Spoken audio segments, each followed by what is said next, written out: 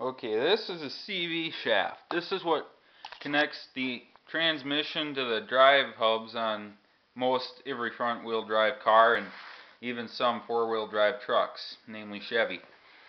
The CV joint is different than a universal joint. And now usually what goes bad is the boot tears like this, and then dirt and water get into here and wreck the bearings, because there's kind of a three-sided spider here, and it's got these needle bearings and rollers in here, and then they fit into this three-sided socket.